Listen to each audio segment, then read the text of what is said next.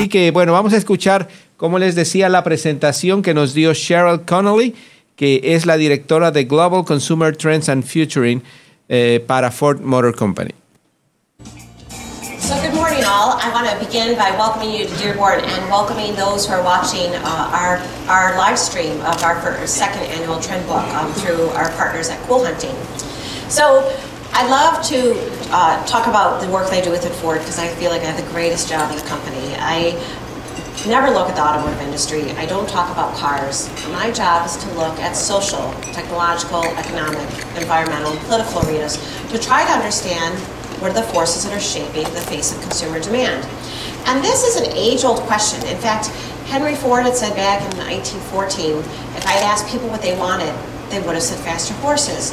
This problem continues to daunt us today. It takes us 3 years to bring a vehicle to market. And if we were to ask each of you, what can we build 3 years from now that's going to make your life easier, that's going to be cutting edge and innovative, most of us would say, I don't know what's going to make my life easier 3 weeks, 3 months from now. So 3 years is really daunting. So one of the tools we use from a futuring standpoint is trends. We try to understand what are the things that are going to shape our values, our attitudes, and behaviors. Now, I've been lucky enough to talk about this work for almost a decade. And those of you who've heard me talk about it before, I often say that trends don't change. They're slow moving. We're looking for things that are deep rooted. So it takes a long time for a trend to manifest itself. Those are what we call macro trends. What you're sharing with you today are a collection of micro trends. And the name suggests that they have a shorter shelf life, but they're still significant. They still offer extraordinary insight into the world around us. What's different from the book that we launched last year is that this is the first year that we took it global.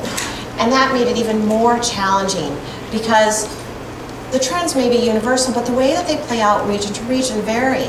And what we encountered was a lot of contradictions, a lot of tensions. So as you look at the book, the collection of 10 micro trends for 2014, we hope that you'll take note that there are inherent tensions. There's a spectrum of viewpoints that touch these attitudes, the values that we see playing out.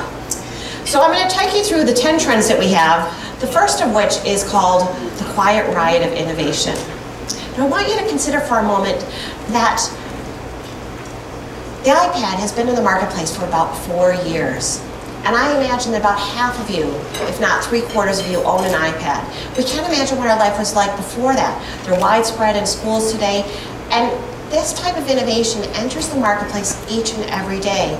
And we're surrounded by it so much to the point that we've become immune or numb to how disruptive, how seismic the changes are when technology changes our life that way. But against that backdrop, we also see people that are uncomfortable with all the change, the rapid pace of technology, the global economy that makes the marketplace even more vulnerable. We have political instability. Many of us long for a quieter, gentler time. That's what we call old school.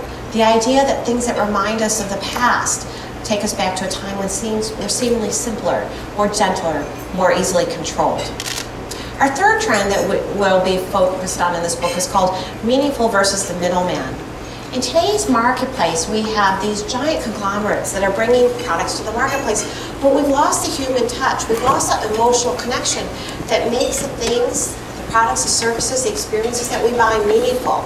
And so more and more often, we're looking for people to reconnect to those connections. Companies like Etsy remind us that we can get right in touch with the people who crafted these goods, and they tell you the story, the history behind it. The fourth trend is called statosphere.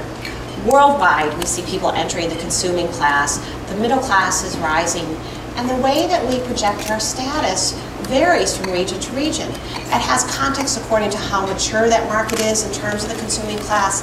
Sometimes wealth whispers, other times it shouts. We're trying to understand the differences.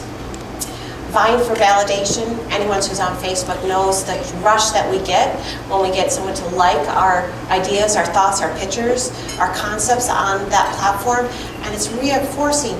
And we continue to seek out validation from strangers, people that we may never meet, we may never know in a face-to-face meeting, but their affirmation of what we do and how we see the world is almost addictive. This calls into question about how we spend our time, what we value. And that's where we got into the tension between the fear of missing out and the joy of missing out.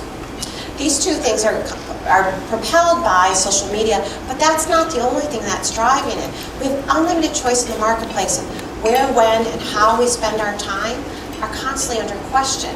We're wondering, did I make the right decision? Is this the best party? Is this the best media event in the marketplace today? And of course the answer is yes. But social media puts a stream in front of us that says, is there something better going on? Should I have made a different decision? Questions our judgment. But there's a backlash against that, and that's the joy of missing out.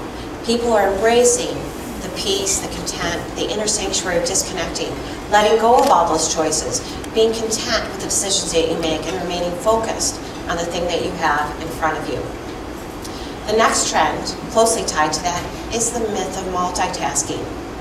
I think one of the greatest pieces of propaganda today was that all of these handheld digital devices that were sold to us on the premise that they would save us time. But instead they suck up all of our time. They blur the boundaries between professional life and personal life, and so how we spend our time becomes more and more taxing, so that we try to manage multiple things at once.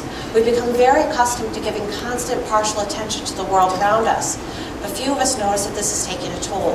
It's taking a toll on our efficiency, our productivity, our effectiveness, but probably most importantly, it's taking a toll on our emotional relationships, the fulfillment that we get from these engagements.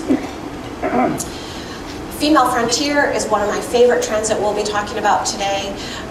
We see women having improved access to education, leading to greater career opportunities, more financial independence.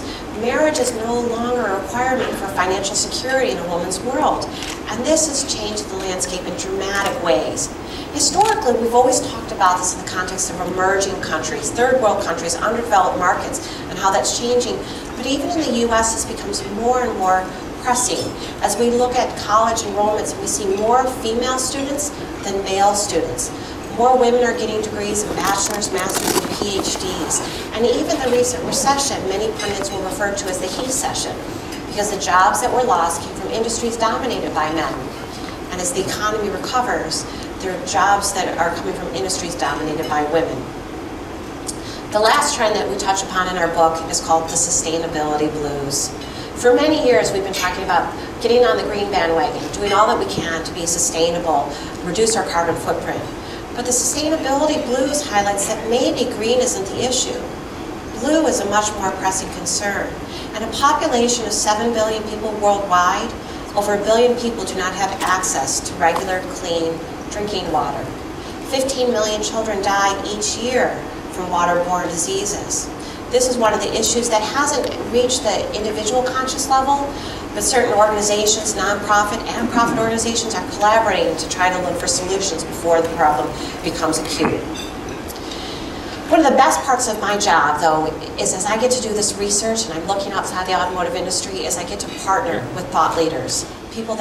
Y bueno, ahí la conferencia continuó durante más de una hora, así que es imposible poderles traer todo lo que estuvo exponiendo ahí en la conferencia Sherryl Connelly, Sherryl Connelly de Ford Motor Company. Así que les recomiendo que visiten la página de Ford Motor Company, fordusa.com o ford.com, para que vean todo lo que está haciendo Ford en este año con esta conferencia que se llama Trends 2014, Ford Trends 2014, y realmente muy interesante porque, como les decía y pudieron escuchar ahí, Ford se está enfocando aquí muy inteligentemente en las cosas en las que estamos haciendo todos los seres humanos alrededor del mundo, ya no solamente acá en Estados Unidos, las cosas que nos interesan, los gustos que tenemos, cómo nos relacionamos con las personas, cómo vamos a trabajar y todo esto. Así que muy, muy interesante la conferencia Ford Trends 2014. Y cuando regresemos vamos a hablar con Álvaro Cabal, el representante de los medios hispanos en Estados Unidos, que nos va a hablar sobre lo que fue el 2013 y lo que viene el 2014 para Ford Motor Company.